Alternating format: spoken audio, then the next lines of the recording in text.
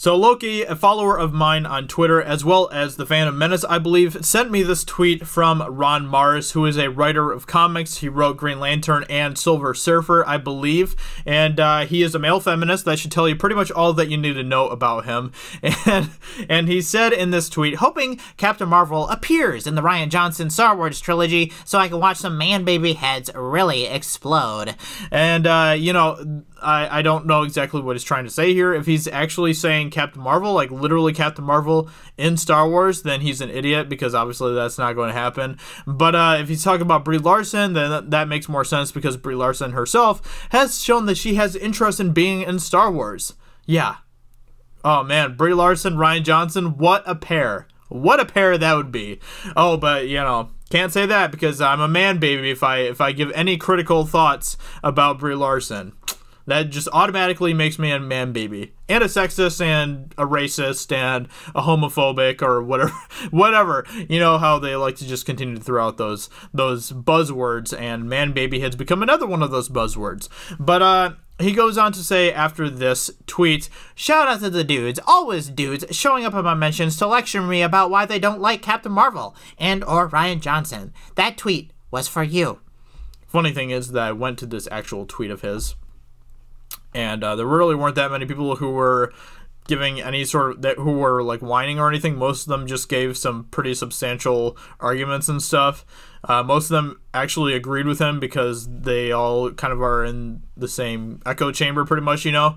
You know, there were a couple people who gave some things like this guy, Avery. The reason we don't like her is because she had no development. They introduced her way too late. Thor developed. Scarlet Witch developed, but not Captain Marvel. She just showed up and we were told she was powerful. Everyone else was shown to be powerful and got even stronger.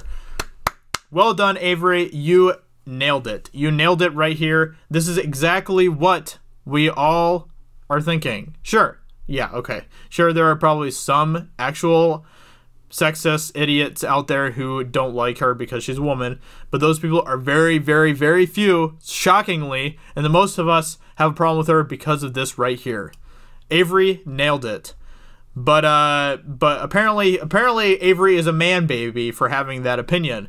And yeah, so after this tweet here, Loki, our good dude Loki, said, that's right, folks. The guy who invented the women in fridges trope wants you to know how awesome women are.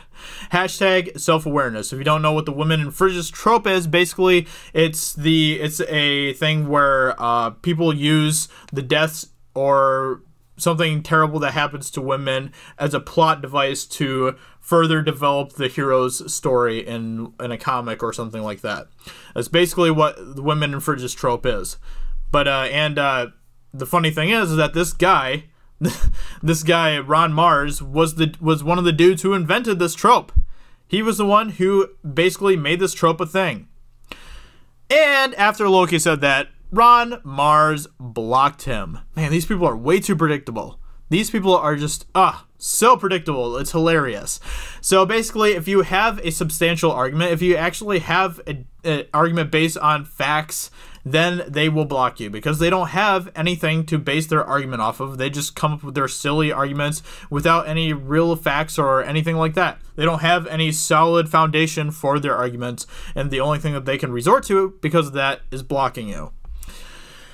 So this just goes to show that these people really don't care about character development. They don't care about the characters. This dude, if he actually wants Captain Marvel to show up in Star Wars, that'd be just really silly. That'd be just really, really dumb because these universes are completely different. But he wants Captain Marvel in this universe just to see man-baby heads really explode. So basically, if you have a critical thought at all about Brie Larson, about Captain Marvel, you're a man-baby. Even if you're like Avery, who basically gave a really sensible thought about why he doesn't like Captain Marvel or Brie Larson. He actually said that he liked Brie Larson's acting. He just didn't like how they handled Captain Marvel. But that makes him a man-baby. And his head is really going to explode. These people don't care about good story development. They don't care about characters. And this just goes to prove it even more. This right here proves it even more.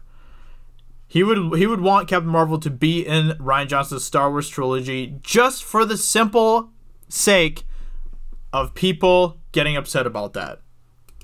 That's literally it. And the thing is, it goes even further.